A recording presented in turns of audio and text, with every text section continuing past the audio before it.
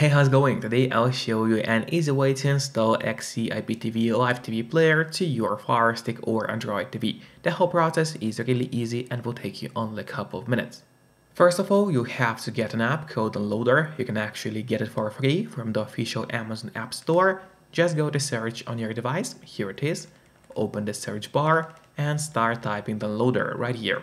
As you can see, the loader has already popped out for us at the bottom, so there was even no need to enter the whole name of the app.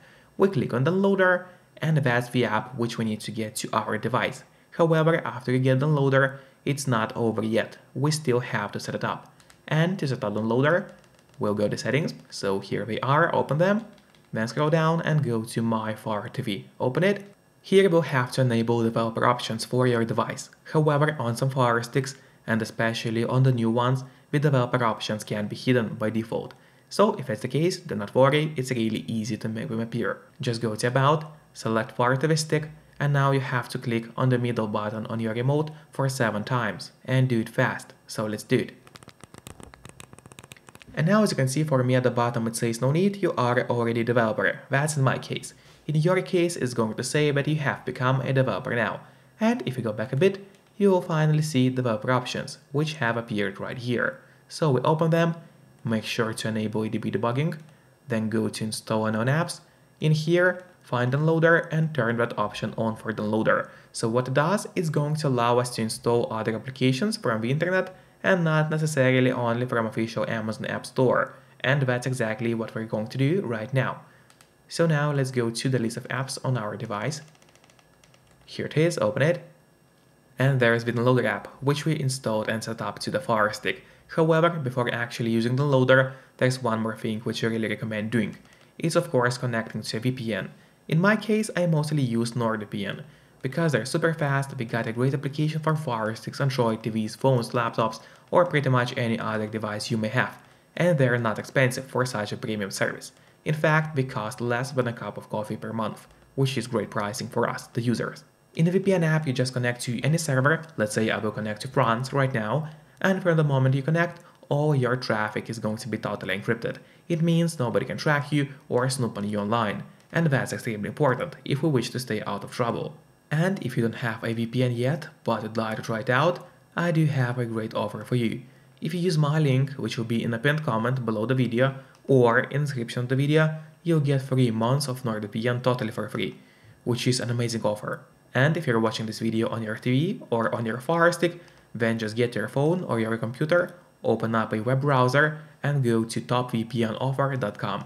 That's my website, which is going to send you to the best deal for NordVPN. Or just scan the QR code, which you can see on the screen right now, with the camera of your phone. It works the same way, and it's also going to send you to the best NordVPN deal. And now let's finally use Downloader safely. So we open up the Downloader application. On the left side menu, make sure to click on Home, that's important. And then here in that search bar, we'll have to enter a code, which is going to be 28907. So once again, the code is 28907, and then you have to click on Go. Now we're waiting until the website is opening for us. Now the website has finally opened. We just need to scroll down a little bit until we see a list of categories. So here it is. And what we are looking for is the IPTV Players category, so let's click on it.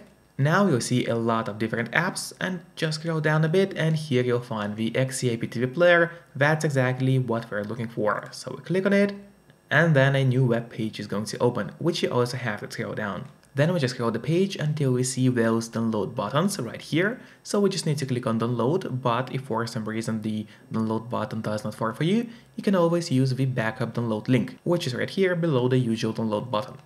Now let's click on download and let's see how it goes. Also, you might see an ad pop up here for you. If you see ad, make sure to click on close and do not click on open, because if you click on open, it's going to mess everything up for you. So we click on close. And now the download has started. If you have a slow internet, it might take quite a bit. There, just click on install, and let's wait until the app gets installed to our Fire Stick. It might take a couple of moments. After that, do not click on open yet. Instead, press on done, because this way we'll be able to delete the unnecessary installation files from our Fire Stick. So we click on delete, then delete once again, and now we're good to go. So let's go to the list of apps. Let's open it. Then scroll down. And here at the bottom, we'll see the XCIPTV player, which we just installed to our Firestick. Now I would recommend you to click on the options button on your remote.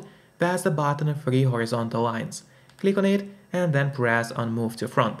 This way XCIPTV is always going to be at the very top of your app list, and it's going to be really easy for you to access the app every time you need it. Then once again, don't forget to keep your VPN connected to stay safe and out of trouble. And once again, you can use my link in the pinned comment below the video or in the description of the video to get 3 months of NordVPN totally for free. Then we open the app.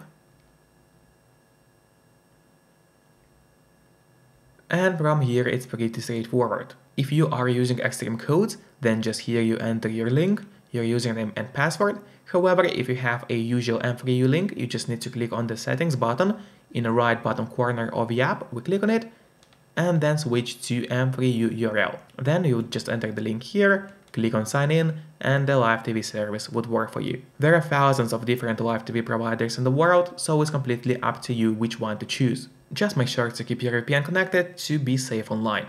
And that's it, see you next time, bye bye.